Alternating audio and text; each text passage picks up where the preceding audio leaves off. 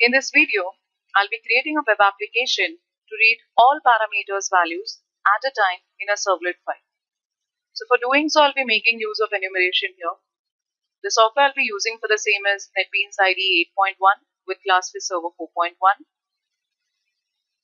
These are the steps for creating this web application. So first of all, I'll be creating a new project. Then I'll have to edit index.html file. Then create a servlet file and finally run the project.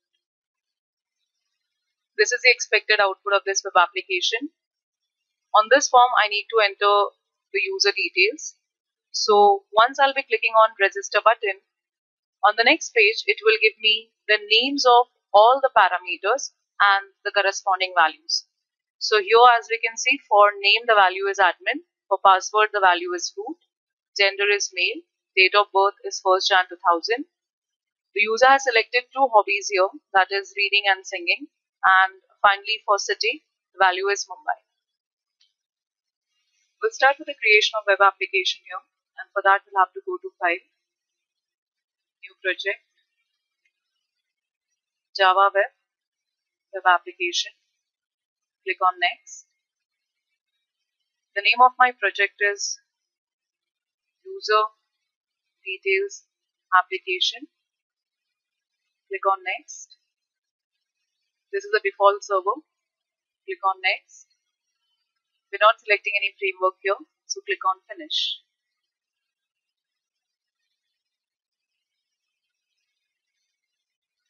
So this is User Details app, in which we can find index.html. Now on index.html file, I'm creating a form for allowing the user to enter different details. Let us try to understand what all details can be entered by the user. So this is the first heading, that is user details. Here the next tag is form tag with two important attributes, that is method is equal to post and action. So for method, I have given the value is equal to post, as I'll be dealing with sensitive information like name, password. The value of action attribute will be the name of the servlet that we'll be creating. So here I'm telling my user to enter the name. For that, I have taken input type is equal to text. This is a name I have given to this text field. In a similar way, I'm telling the user to enter the password. For that, I have taken input type is equal to password. The name given to this field is password. For allowing the user to select the gender, I have declared input type is equal to radio, and two values I have taken here. The first value is male, second is female. In the next field, I'm telling the user to enter the date of birth. For that, I have taken input type is equal to text. The name given to this field is TOB. Three checkboxes I have taken for hobbies. So the first value is reading, second one is singing, and third is dancing. So as we know that the difference between radio button and checkbox is that in case of radio button, the user can select any one value. In case of checkboxes, the user can select any number of values. Here I am taking a list for allowing the user to select the city. So three different values I have considered. The first is Mumbai, second one is Pune, third one is Bangalore. And finally, two buttons I have taken, that is input type is equal to submit, and the next button is input type is equal to reset. So this is a code for index.html file. If we'll execute this file, we'll be getting this output. Now we'll create the servlet file. For that, I'll have to go to source packages, right click, new, servlet. The name of my servlet is details serve. The package name is servlet. Click on next.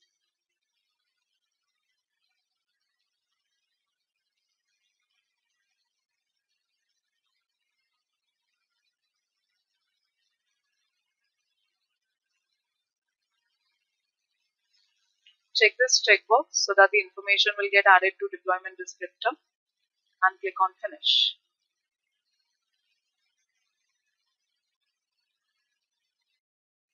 So this is the servlet file. On the servlet file, along with the basic packages, we are importing one more package, that is import java.util.star. Now let us try to understand the reason behind using this package. For accepting the values entered by the user, we've got two ways. In the first way, we can declare different variables to store the values entered by the user. And in the second way, we can make use of enumeration. So by making use of an object of enumeration, we can enumerate, that is, we can traverse through the entire list of parameters whose values will be entered by the user. Now for making use of this enumeration, util is required. Let us try to understand the code given in doPost method. So here first of all I am creating an object of printWriter class, that is out. By using this object I can allow the printing task. Here I am declaring an object, that is pnames of enumeration, and inside this object I am storing all the parameter names.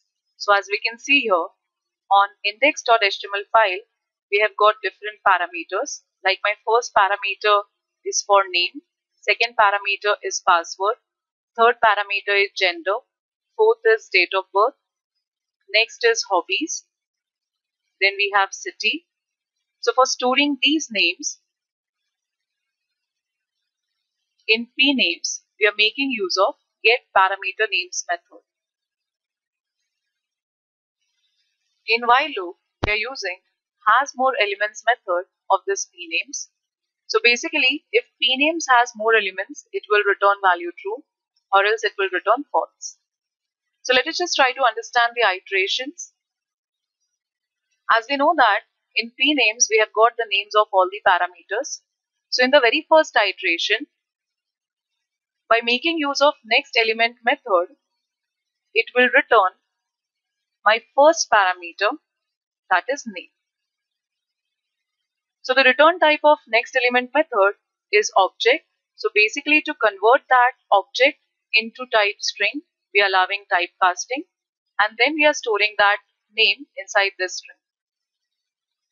So once we'll fetch this name, here on the next line I'm printing it.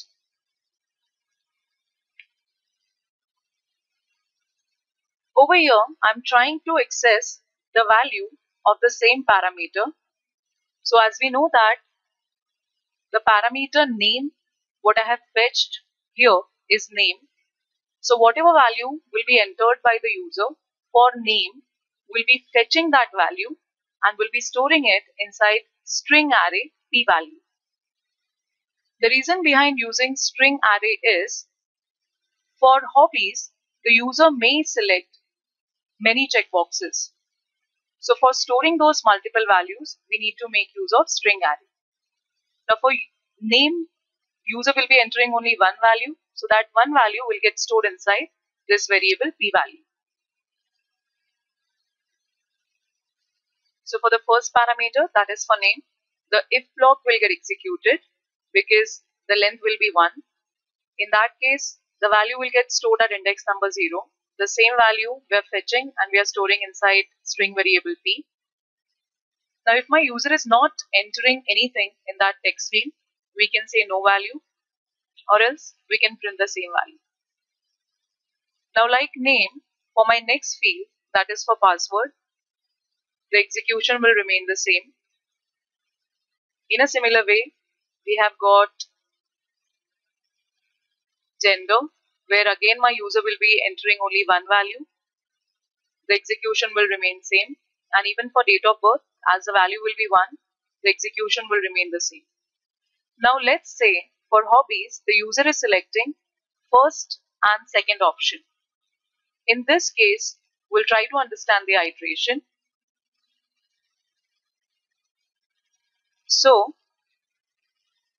as the user has selected many values, the length of p-value will not be equal to 1. In that case, the else block will get executed. So in this case, as we know that the length is equal to 2, first of all, we'll be starting with counter whose value is equal to 0. And as for that, it will be giving us the first option selected by the user, which will be stored at index number 0. So here the first option is reading. So if I'll execute the code, I'll be getting hobby, that is reading. Again, the counter will get incremented, and for the next value, it will give me the second option. And as we can see here, the second option is singing.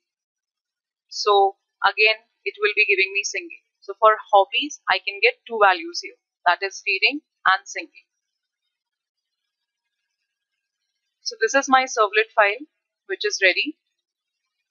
We need to make sure that we are copying the servlet name and we are pasting it for the value of action attribute. So my index.html file is ready, and even details serve, that is my servlet file, is ready. I can right click and clean and build the project. It's giving build successful. So again, I can right click and run this project. This is the output window. So let's start entering these values. Let's say the name of the user is admin, password is root, gender male, date of birth 1st Jan 2000. Let's say the hobbies are reading and singing, and city is Mumbai. Now I'm clicking on register.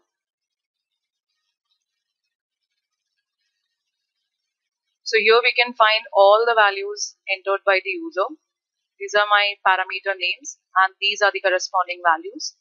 So here, as we can see, for name it is giving me admin, for password root, gender male, date of birth 1st Jan 2000, and for hobbies we can find two values here. For city it is giving me Mumbai.